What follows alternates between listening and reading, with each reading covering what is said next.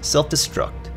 When this ability is used in a strategic way, it is the most powerful ability in Final Fantasy VII Remake, in my opinion. Not only will you be able to do massive damage to a group of enemies that are near the self-destruct, but you'll also be able to survive the attack and regain yourself back to full HP in the process, while also filling up your limit break to the max. So if that doesn't sound overpowered to you, then I don't know what to tell you. So here is my setup for self-destruct. Now for one, this isn't very important, but I have fire MP absorption since I'll be casting a fire spell in this episode. Although I think I might have switched out the blizzard, I'm not sure. But either way, I'm using a magic spell with MP absorption.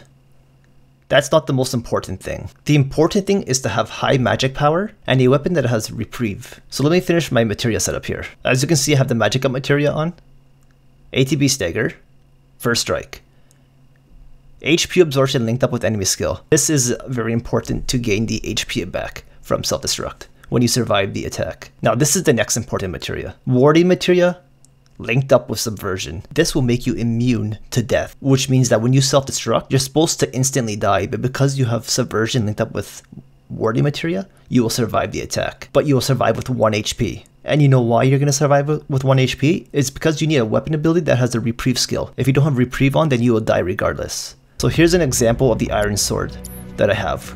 The reason why I'm showcasing the iron sword is because it has reprieve and high magic attack power, which makes this a very good weapon to use for self-destruct. And let me show you the reprieve ability it has. Avoid incapacitation once per battle. Does not work against instant death or when HP is at 1. So because we have subversion linked up with warding, that's going to prevent instant death. So that means this will work with it, as long as that materia is linked up. Okay, so please note that this is just a test battle here. So right now I'm waiting for a fat chocobo to summon a creature so I can get more limit break. Now if I were to use self-destruct right now, then my limit break would go up, but it wouldn't be at max. It'd be very close to max.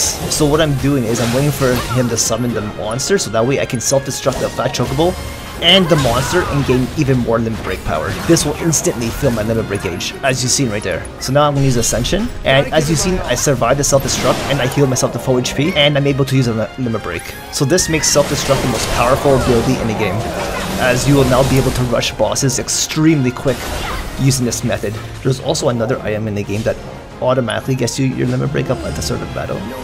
So if you combine that item of one character with this self-destruct method here, then you can get 2 limit breaks up very early in battle and pretty much destroy the bosses of this game. Unless Square Enix comes out with a patch to reduce how powerful this self-destruct method is with the reprieve ability, then the methods for cheesing bosses are starting to come out there. I personally think Square Enix should patch it because it seems too powerful. But yeah, here's the most powerful ability in the game, and feel free to abuse the method. I'll see you guys in the next video. Thanks for watching.